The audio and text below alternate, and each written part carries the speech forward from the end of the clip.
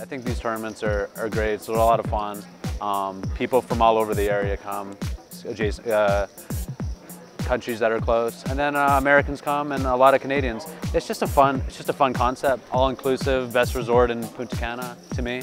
And yeah, these side events there's a lot of value to be had. I was just in Panama like a couple months ago, so I got a real taste of playing against a lot of Latin American players.